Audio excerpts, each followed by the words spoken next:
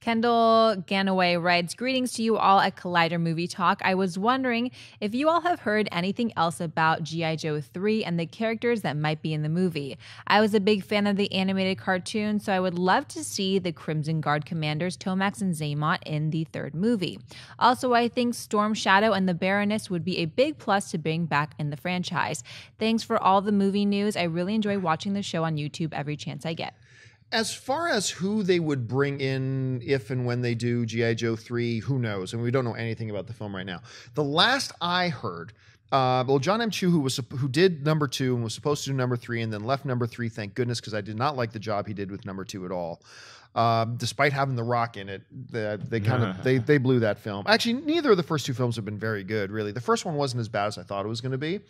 I actually didn't think the first one was wretchedly awful. I didn't. I thought there was some redeeming qualities to the first one. The second one, I thought the first one was better than the second one. Anyway, the last I heard, director DJ Caruso came on board, and this is around April, I believe, came on board to direct and redevelop a new script for it, because I guess they got rid of the old script they had for G.I. Joe 3.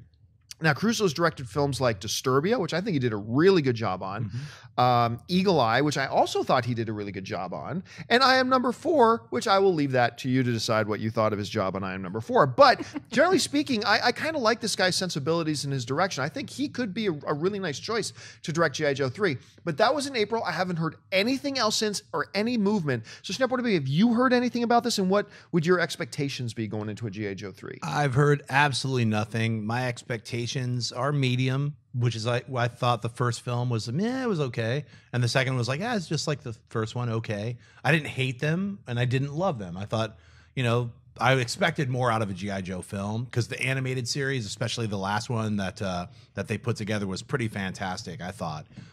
So, whether they're going to make a G.I. Joe 3, they're just losing money. I think the more they wait, they should just get on it. So it's a franchise. Mark? I remember hearing the Caruso room, and that was the last I've heard of anything new. I like G.I. Joe Retaliation just fine.